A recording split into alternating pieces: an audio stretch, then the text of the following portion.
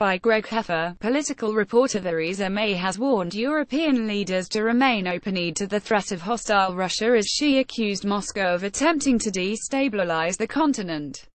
Arriving in Brussels for an EU summit focused on the bloc's partnership with Eastern European countries, the Prime Minister offered a stark assessment of Russian President Vladimir Putin's actions.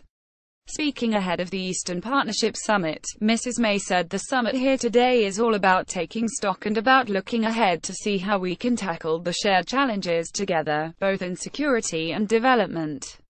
We must be open-eyed about the actions of hostile states like Russia who threaten the potential growth of the Eastern neighborhood and who try to tear our collective strength apart. I'm looking forward today to renewed commitments from European countries to working together to tackle these shared challenges in both security and development. Video PM. We must be open-eyed about Russia, she added. I'm also here to say again that the UK is unconditionally committed to continuing to play our leading role in maintaining Europe's security.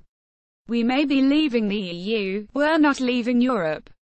The Prime Minister will use the EU summit, which will also be attended by the leaders of Ukraine, Georgia, Moldova, Armenia, Azerbaijan and Belarus, to reaffirm Britain's support to Eastern Europe. She will highlight the UK's £50 million spent to support reform and security in the region via projects such as tax reform in Moldova and demining in Ukraine, as well as pointing to Britain's pledge of £100 million over 5 years to counter disinformation in the EU's neighbouring countries. It is Mrs. May's second warning to Russia in the space of 2 weeks after the Prime Minister used a speech at the Lord Mayor's banquet in London earlier this month to accuse Moscow of seeking to weaponize information. She highlighted Moscow's recent activities and Kremlin-operated fake news initiatives as an attempt to sow discord in the West.